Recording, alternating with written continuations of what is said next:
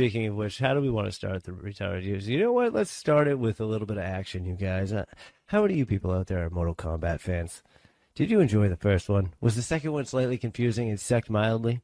We'll get ready once we see the third one. It'll suck outrageously. The second one was amusingly suck. You can watch it and laugh at it. No, I know. Like it was good, but we all know they had the same dynamic, so it worked. This one was trying to be a AAA movie, but it was a B rated. It's the writer's first movie, so I mean, it should have had more of Mortal Kombat. It's Mortal Kombat. It's not dudes fighting random people, and you must know the entire plot of the story and figure it out if it's a reboot. Again, reboot.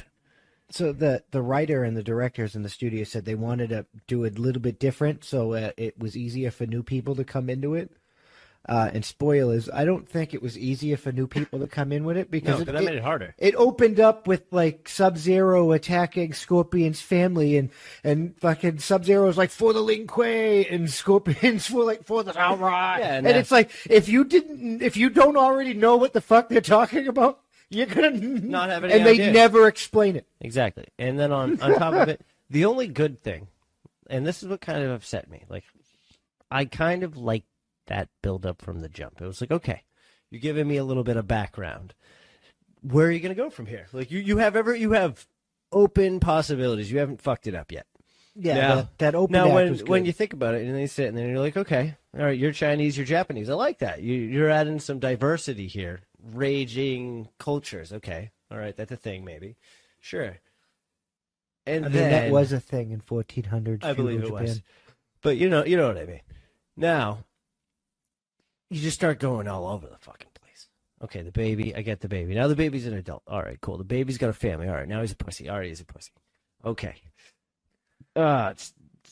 Sub-Zero's really just this all-powerful being that's stronger than fucking everybody? I don't think so. Lives for like 600 years. Yeah, he's just invincible man. Well, no, he obviously died and became like... There's like 8 generations of like... Yeah, but it's like, really? Really, Sub-Zero's just like. I really? think they were all dead and brought back by Shang Tsung.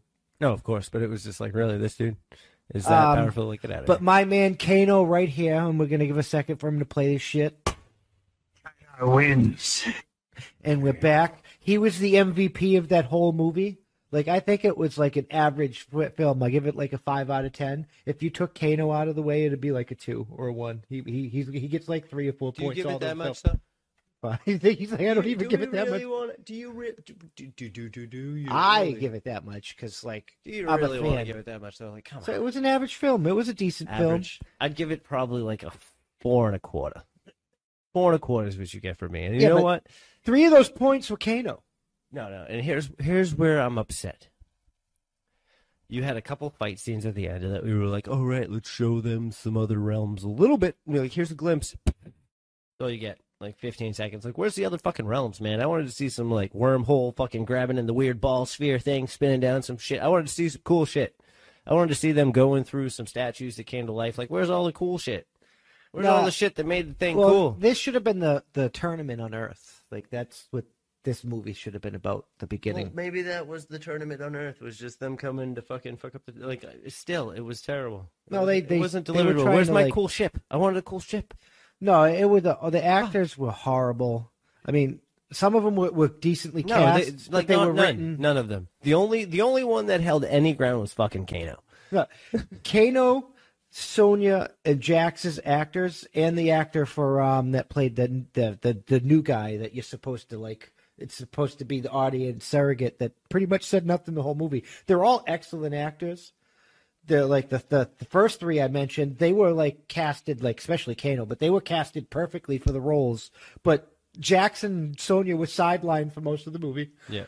Like, I'm just without Kano, that movie would have been sucked. And I'm sorry, like, little details, for instance, like when we get to rating, like, all right, I like the white, whoever it was, the guy that was Skylander, whoever that was fucking rated in the original. I just liked how his character was portrayed. You know what I mean? He delivered it well. And his eyes weren't fucking lightning all the time. Now this time, just straight lightning. His eyes just like, really, dude? It looks so fucking fake. It ruined it for me. You're getting on rated, right? So we're in this like fucking 12th century abandoned monastery temple thing in the fucking and it carved into a fucking stone rock face, right? Yeah. And using magic and shit. What the fuck was that like techno sphere thing in the middle that looked Yeah, like and why wasn't Raiden, like back in the original, like have enough balls where the other guys were like, all right, we'll do it the right way and just back off and do it the fucking right way. They made their presence. That was a good build to reverse and have the real thing happen and fix whatever fucked up thing that people had started hating the movie about. Nope, just continue to shit it downhill. For you all those listening, it's hard to describe this thing, but this is what it looks like for you guys watching. But it was like you shit in a bag and you hold it close to your face and you breathe deeply for 2 minutes. And then after breathing deeply for 2 minutes, you slightly taste it just with your tongue.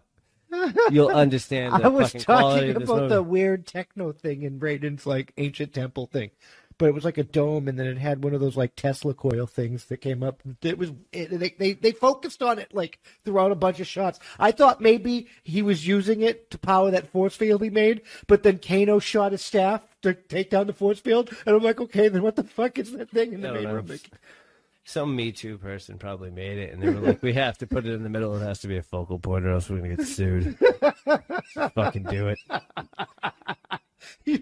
I don't know shit like that happens. I spent so much time on this.